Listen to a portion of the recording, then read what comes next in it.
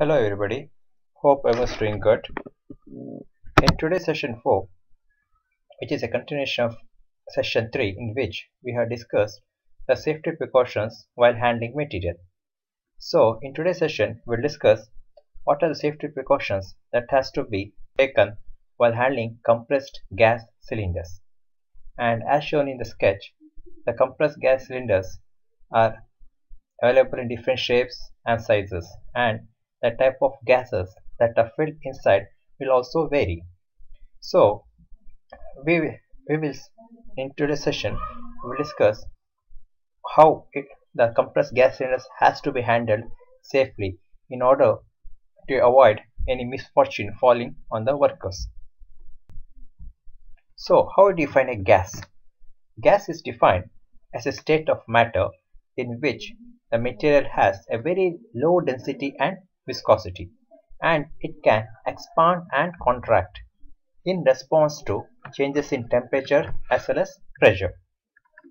It can easily diffuse into other gases. Here when we say diffuse, it means it can mix very easily with other gases, and it can distribute itself inside a container.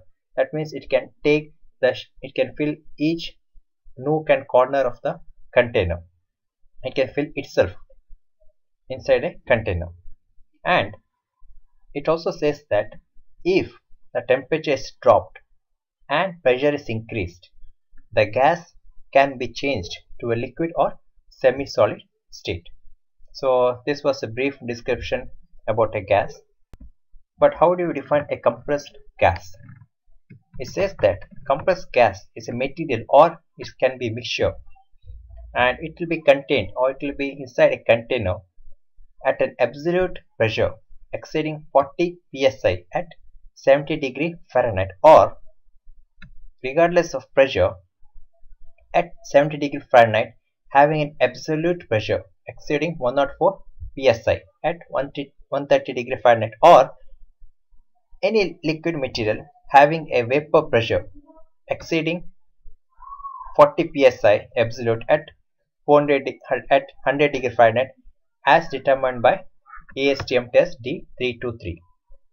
So this is how a compressed gas has been defined according to ASTM standards.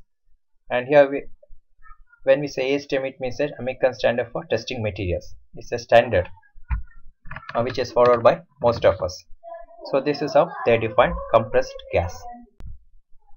Now, how a gas will be stored? A gas will be stored in a gas containers, and as mentioned earlier, they are available in different shapes and sizes. It is available in lecture bottles, as can be seen in the sketch, a very small bottle, or it can be available in cylinders, maybe a small cylinder or a large cylinder. It can be up to a height of about 3 meters, or the gas can also be contained in tank trucks. That means it can be carried in trucks, whether it is stationary or a movable trucks. So this is how the gas will be stored.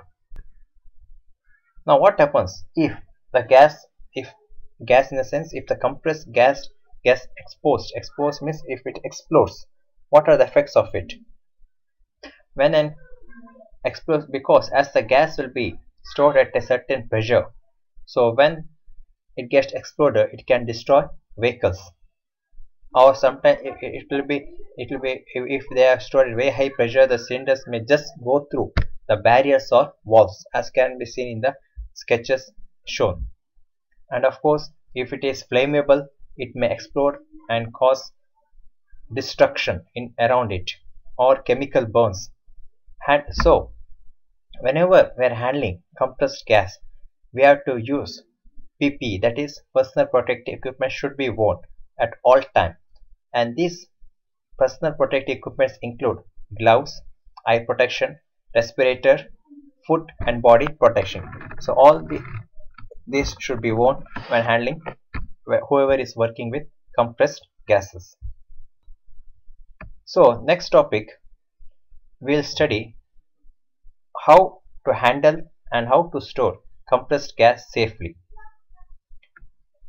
First step of precaution they are mentioned. We have to determine the safe handling and storage needs based on the industry and the gases with which we work.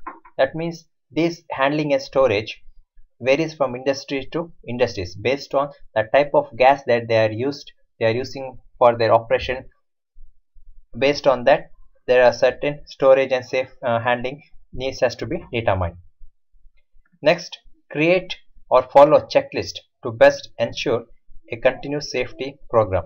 That means it says that there are certain standards prescribed by OSHO, which says that these are the steps that has to be carried out. There's a checklist whenever we handle or store a compressed gas, and if this should be followed. Sorry. And if the distance covered is more, it's always advisable to use a forklift, so which can just carry the cylinders from one place safely from one place to another, thus maximizing safety for the operator and also for other staff. And one more safety precaution, it says that always provide, there should be, whenever gas cylinders are stored, there should be proper ventilation for the air to circulate. There should always be a fire extinguisher available. Again, the type of fire extinguisher depends on the type of gas that are being stored in the cylinders. And always wear PPE, that is personal protective equipments.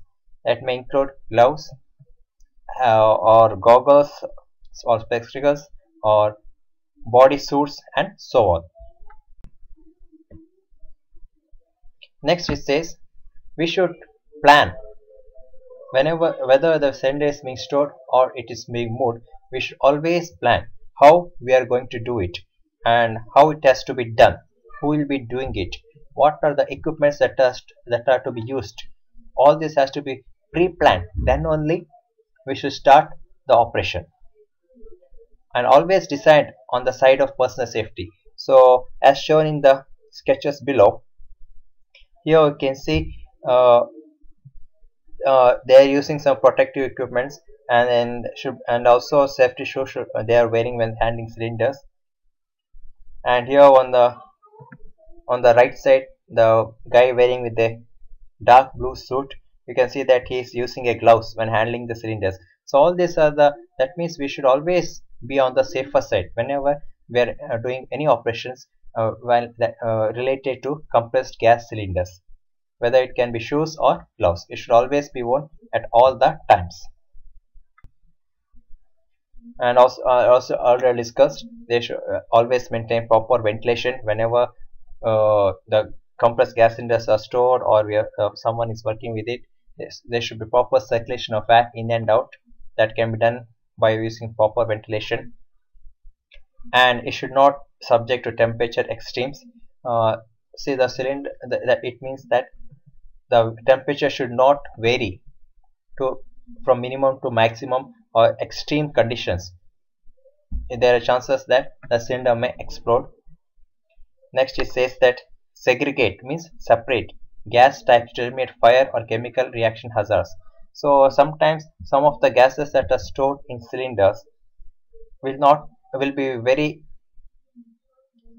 react very quickly to can undergo very quickly chemical reaction, or it will catch fire immediately.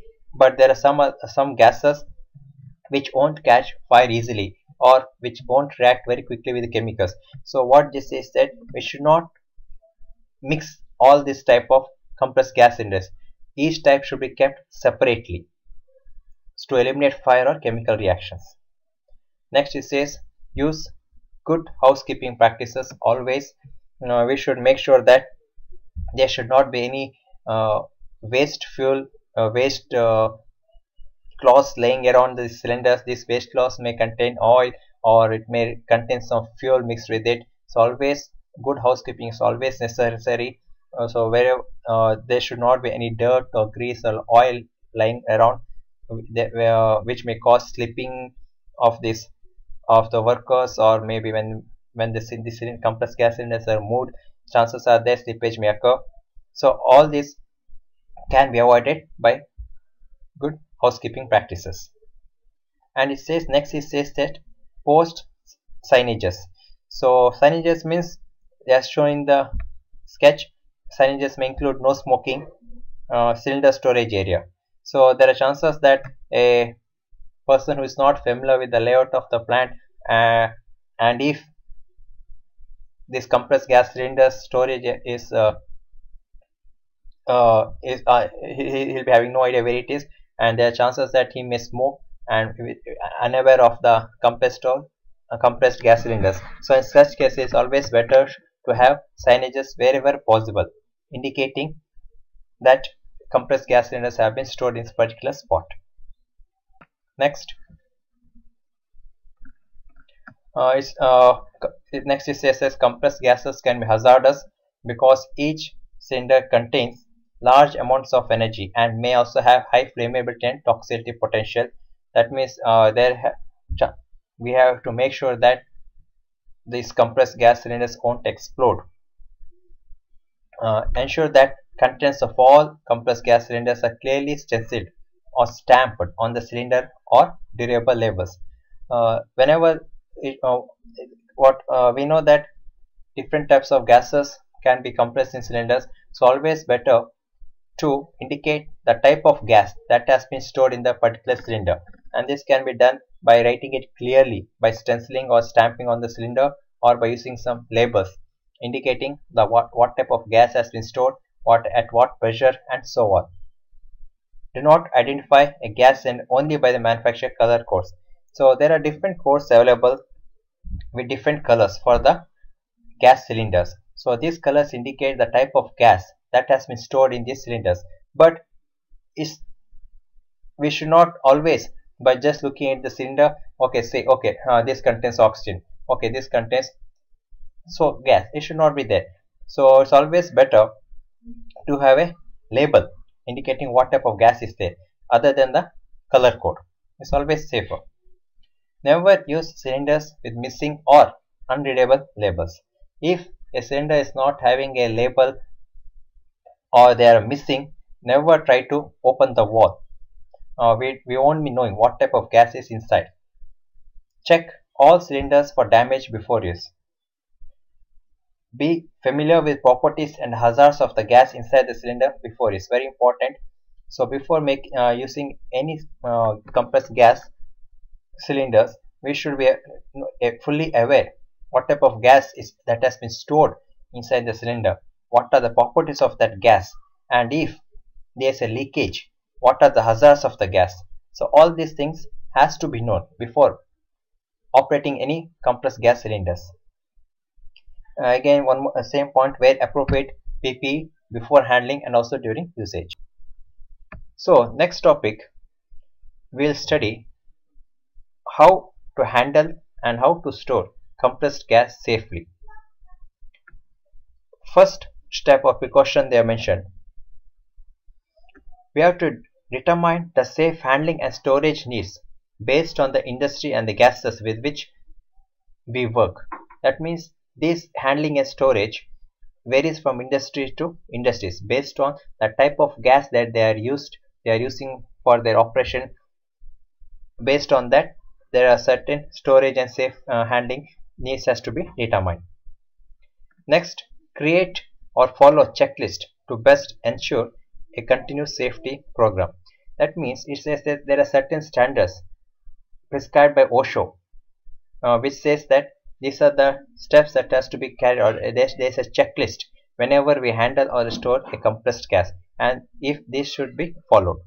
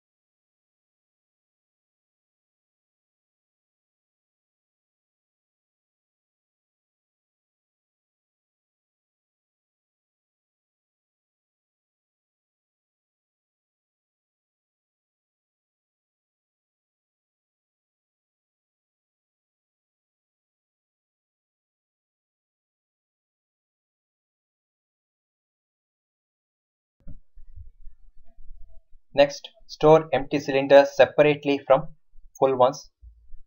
Do not subject any part of a cylinder to temperatures higher than 125 degree Fahrenheit or lower than 50 degree Fahrenheit. So that's what they say. It should not be extreme condition. The cylinder should not be subjected to fluctuations temperature. It should not be more than 120 degree Fahrenheit or it should not go below 50 degree Fahrenheit. Next point, carefully check all cylinder to equipment connection before use and periodically use to make sure that they are tight, clean and good condition and not leaking. Next point, carefully open all valves slowly, pointed away from you and others using proper tools. So whenever the gas valves will be opened, make sure that they are not opened immediately. It should not open at once. It should be opened slowly, and also it should be pointed away from ourselves and also from those nearby. Close all valves when cylinders are not being used. Never tamper with safety devices in cylinders, valves or equipment.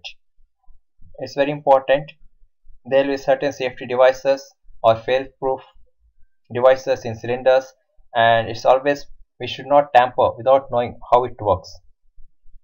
Do not allow flames to contact cylinders and do not strike an electric arc on cylinders. Of course. Next, periodic inspection should be done every now and then to check for rust or chemical reactions, fire or heat impact, leaking, bulging, distortion, and so on. So as you can be seen in the sketch, there are certain figures which are showing certain dents or sometimes they are bulged out or corrosion. So cylinders like this should not be used. And whenever we find cylinders having dents or gouges or impact points, they should be first checked whether it is can be used safely or not. Then only we can go ahead and use that. So this